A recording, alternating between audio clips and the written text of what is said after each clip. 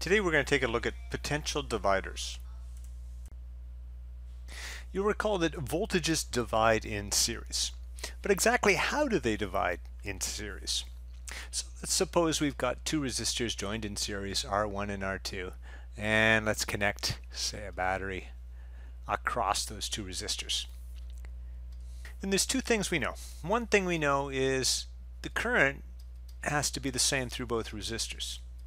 And using Ohm's law, current equals voltage over resistance. So the current through R1 has to be V1 all over R1, where V1 is the voltage across R1.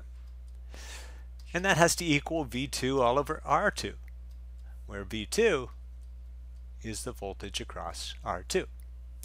The other thing we know by Kirchhoff's loop rule is that if the battery voltage here is V, then V has to equal V1 plus V2.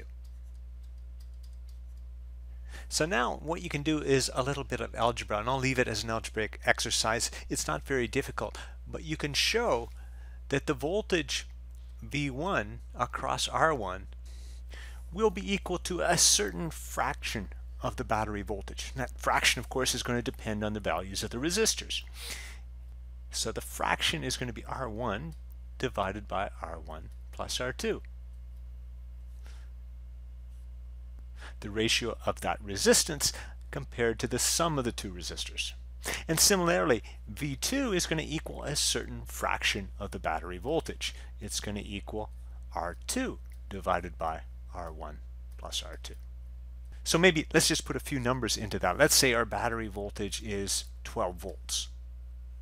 And let's make our first resistor R1 be equal to 10 ohms, and our second resistor R2 will make it equal to 20 ohms. Then V1 across the 10 ohm resistors would be 10 out of 10 plus 20, or 1/3 of the battery voltage. So the voltage across V1 would be 4 volts. Now the voltage across the 20 ohm resistors is going to have to be 8 volts, so that 8 plus 4 adds up to 12. But using our formula, we'd say V2 is equal to a certain fraction of 12 volts, and that fraction will be 20 out of 30.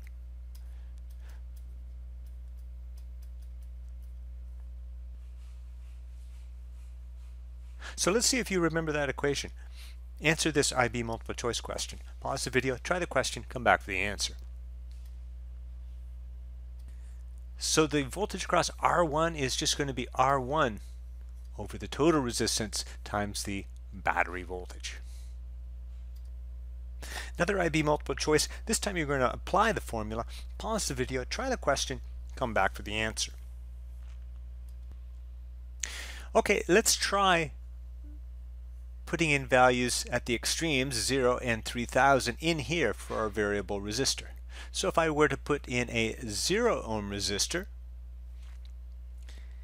then V here would be equal to this resistance, which is 3000, divided by the total resistance, 3000 plus 3000, and you'd multiply that by the battery voltage here, the potential difference of 9 volts, and you'd get 4.5 volts. Now let's crank up the resistance to 3000, so we'll make this a 3000 now. So now my fraction will be 3000 plus 3000. We'd have 6000 here. But now our total resistance is 3 plus 3 plus 3, 9000. And we'd multiply that by the battery voltage, the 9 volts, and we'd get 6 volts. So V ranges between 4.5 and 6 volts. The correct answer is C. You've probably seen things around the labs that look like these two devices below. These are examples of potentiometers. The first one here is called a rheostat. And the second one here is usually just called a pot. But they both work the same way. So let me explain that with the rheostat. This green material here, it would be a resistive material. And what you do is you connect a battery across the ends of that resistive material. And this connector here is connected to what's called the slider. The slider is just a point of contact with the resistive material. We call it a slider because we can move the slider back and forth, of course. And when we move that slider back and forth, the output voltage will change. It'll vary anywhere from 0 volts to the voltage of the battery here. And the pots work the same way. We'd connect a voltage across the two ends here, and this middle one would be our slider or output voltage. So these are used in dimmer switches and volume controls. We can essentially use them anywhere where we're cranking up some quantity in a continuous manner. So we'd turn the knob clockwise and our light would get brighter.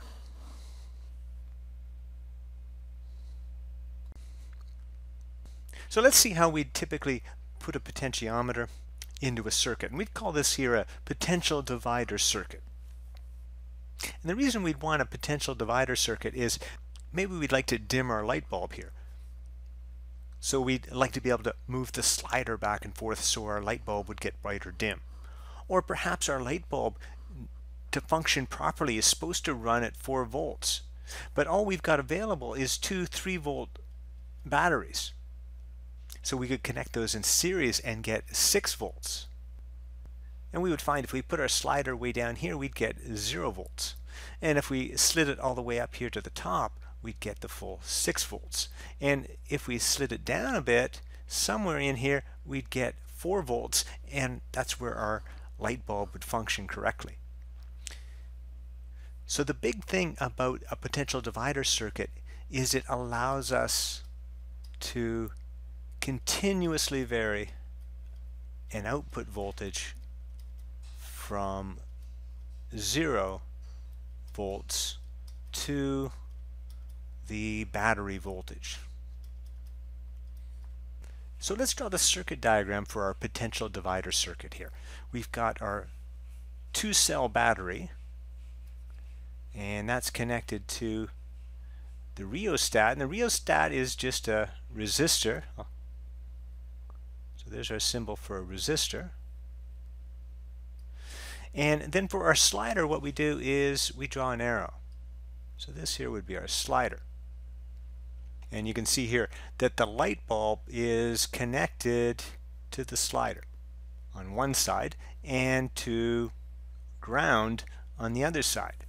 So this circuit has the light bulb connected from the slider to the ground. In this particular case, we've also got a voltmeter which is going across the light bulb.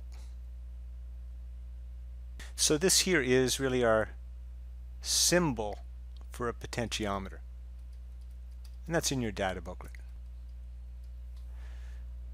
When you're thinking about how a potentiometer works, you kind of want to think about this circuit though.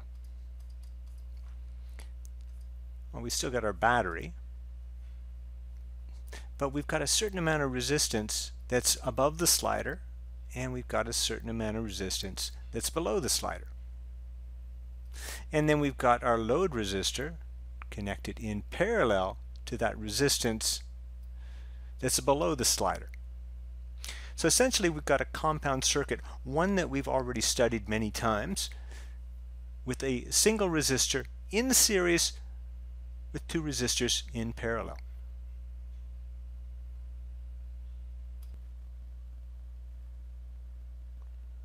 So here's a little IB question that I think is going to help remind us how to analyze compound circuits like the potential divider circuit.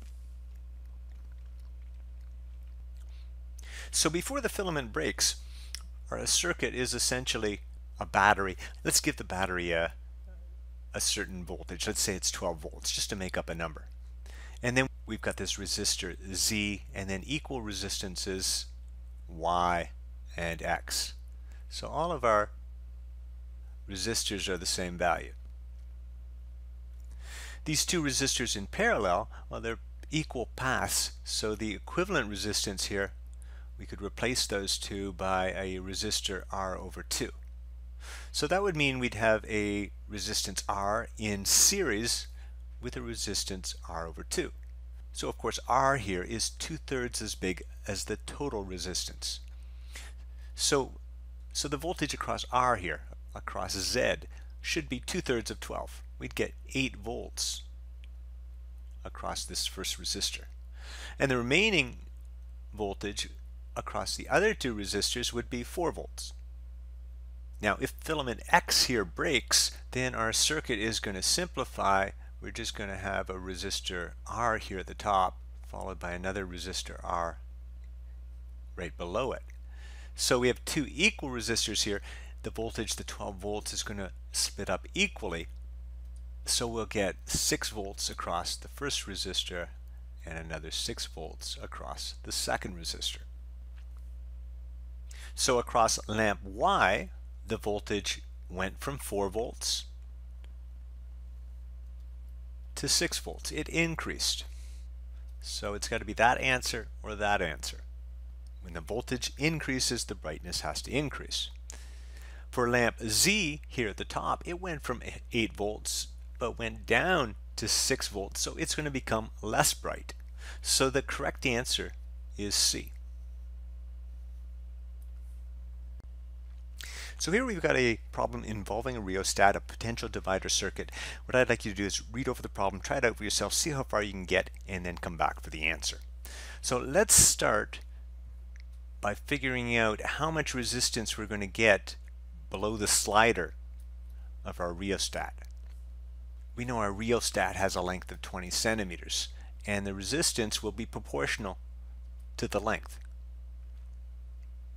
So if we're connecting in here at 4 centimeters, then the voltage across this lower portion of the rheostat is going to be 4 out of 20 times the total resistance, that 10 ohms, to give you a value of 2 ohms.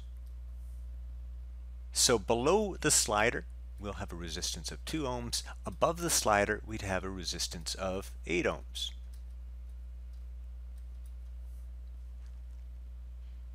So we might draw our circuit like this. We've got our battery, which is 12 volts, connected to the rheostat. But we can think of the rheostat as being two resistors, one below the slider, one above the slider. This one would be 2 ohms, this one would be 8 ohms. And we're connecting across that lower resistor our load, which happens to be 2,000 ohms. So what we need to do now is find out the equivalent resistance of those two in parallel. And if we take a 2 in parallel with a 2,000, that's going to be approximately 2 ohms. Because 2 ohms is a lot less than 2,000 ohms. That means pretty much all the current will go through this smaller resistor. So that means that the voltage across the load is going to be 2, the resistance of those two in parallel, divided by the total resistance here, the 10 ohms, times the voltage of the battery, which gives us 2.4 volts. And what's kind of neat here is that whenever you've got a rheostat with a small resistance compared to the load, then the voltage across the load is just going to be proportional to the length along here. It's a little more complicated if the rheostat resistance is comparable to the load resistance. So why do we like these potential divider circuits so much? Well, one, you get a continuous range of output voltages or load voltages from 0 volts all the way to the voltage of the battery. So it's a better circuit than, say, taking your battery and then connecting it with a resistor and a variable resistor and then putting your load resistor across the variable resistor. And the reason for that is that, sure, here you can get 0 volts across it by making this resistance 0, but you can never get the full voltage of the battery across here, because some of the voltage will always be on this top resistor. And the other thing that's really nice is that so long as the resistance of the rheostat or potentiometer is much less than the resistance of the load, then the voltage across the load will be proportional to the length along the rheostat. So that makes it very easy to estimate where you've got to put your slider in order to get the voltage that you want. Okay, let's summarize the big ideas from the video. Big idea number one was that if we have a circuit like this, a battery across two resistors, R1 and R2 in series, and we call the voltage across R1 V1 and the voltage across R2 V2, then V1 is going to be given by R1 all over the sum of the resistances times the battery voltage, and V2 would be given by R2 over that same sum times the battery voltage. Big idea number two would be the circuit symbol for a potentiometer, or equally a rheostat. They're really the same thing, and they're just given by a box representing a resistor and then an arrow representing a slider. And big idea number three was the full potential divider circuit, which was simply a battery connected to a potentiometer, and then the slider would be connected across the load resistor. And we saw that when we were thinking of analyzing that circuit, we want to think of it as this battery being connected across two resistors, one below the slider and one above the slider. And then we put our load resistor across that bottom resistance. So let's call this resistance above the slider, we'll call that RA. The resistance below the slider, we'll call that RB. Then the voltage across the load here would in general be given by the equivalent resistance of R below in parallel with R load, divided by RA plus that parallel combination of RB in parallel with the load resistance. And then of course we'd multiply that by the battery voltage. And we can simplify that expression if this total resistance here, the total resistance of the rheostat, is much less than the load resistor. Because then we can simply write that the voltage across the load is going to be equal to the resistance below the slider divided by that total resistance times the voltage of the battery.